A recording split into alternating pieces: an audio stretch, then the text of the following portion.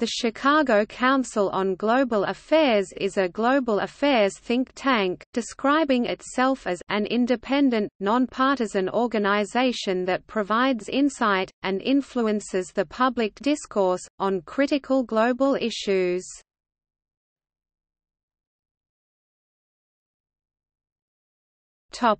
History. The Council was formed on February 20, 1922.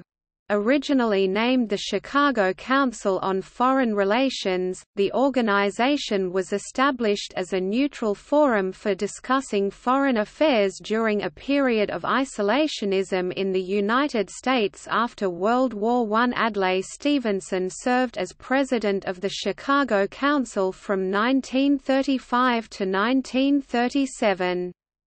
The Council launched World Spotlight in 1955, a weekly television series airing on WTTW. The series aired for about 5 years and featured Council Director Carter Davidson and guests, who discussed world events. In 1971, John E. Reilly became executive director of the Council, and in 1974, became president, serving the leadership position until 2001.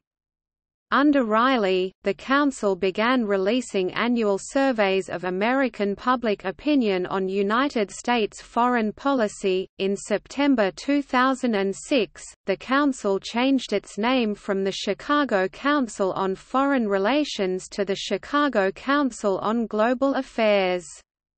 Former United States NATO Ambassador Ivo Dalda became president of the Council in July 2013.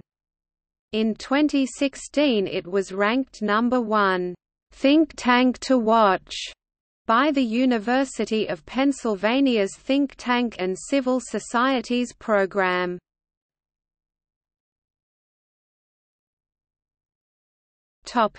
Events.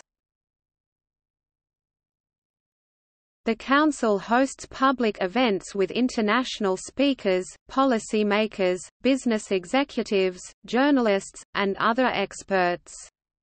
In 2014-15, the Council disclosed that it held more than 200 public and private programs with approximately 41,600 attendees in person and online. Notable speakers at the Council have included Eleanor Roosevelt, Margaret Thatcher, Mikhail Gorbachev, Viktor Yushchenko, Tony Blair, Ellen Johnson Sirleaf, King Abdullah II, Jon Stewart, Ben Bernanke, Tim Geithner, Robert Gates, and Hillary Clinton.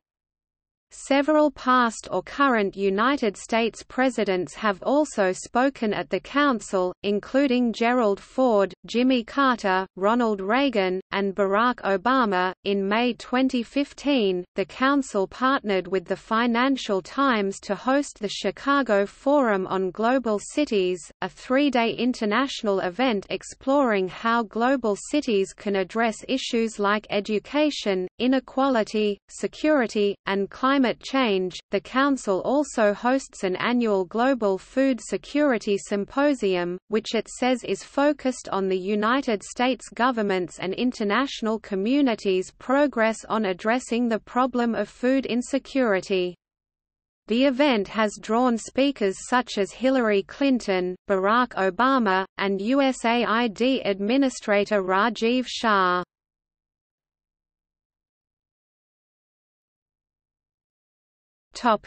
Research. The Chicago Council on Global Affairs conducts research on food and agriculture, global cities, economics, energy, immigration, security, public opinion, and water.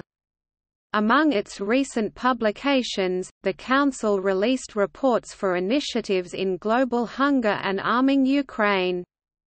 According to Rajiv Shah, the Council's 2009 report, "Renewing American Leadership in the Fight Against Global Hunger and Poverty," served as a road map For the U.S. government's Feed the Future, in February 2015, the Council partnered with the Brookings Institution and the Atlantic Council to produce "Preserving Ukraine's Independence, Resisting Russian Aggression, What the United States and NATO Must Do", a report urging the United States and NATO to provide lethal defensive assistance to preserve Ukraine's independence. In March 2017, the Council released a report showing that immigration accounted for a large share of the population growth in the Midwest.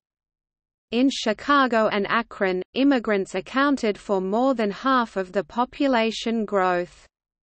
In the metropolitan areas of Cincinnati, Milwaukee and Minneapolis, they accounted for at least a quarter of the population growth. In some Midwestern cities and towns, immigrants are staving off population decline.